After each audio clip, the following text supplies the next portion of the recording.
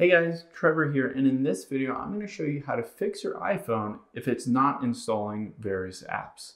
So if you're going into the App Store and you're trying to download and install apps and it's just waiting, then I'll walk you through a couple fixes that will definitely get it working again. So let's go into the App Store here, and I've just typed, gone to must-have apps. And say if you tap one of these, tap next to Google, you can see it's loading here. And it should go through the steps of downloading, but if it just perpetually says this loading, you can see that it started downloading there. But if it perpetually just has this loading, or for whatever reason it just goes back to this little cloud with an arrow, or the get button, I'll walk you through a couple different steps. The very first thing that we'll do is check your internet connection, because you want to make sure that you have fast enough internet to be able to download these apps. So we'll head out here, we'll get into Safari here, and we'll just type in speed test here. And when we're on Google here, we can just type run speed test, tap that.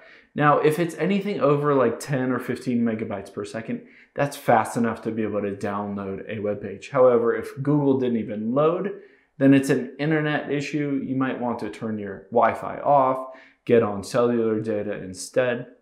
Now, if you've gone through that step, the next thing that you can do is to restart your phone. This kind of resets a lot of things, and a lot of bugs on the iPhone can just be fixed through restarting the phone.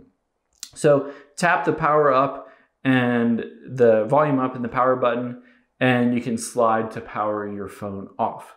Now, once you've done that, try it again, see if you're able to download those apps and if it's working. If it's not working, the very last thing that you can do to get it working is, let's go back into settings here. And when we're in settings, we can go and scroll down to general. And when you see general, tap on that. And then towards the bottom, you can see VPN and device management. So we'll tap on that. Now here, it might show a VPN and say that you're connected to a VPN. So you can tap on that, and potentially that VPN is causing you to not be able to download those specific apps. So if a VPN is turned on, you can toggle it off and then go back to the App Store and try to download those apps then. Hope this helps. Let us know if you have any questions in the comments below, and make sure to subscribe. Thanks.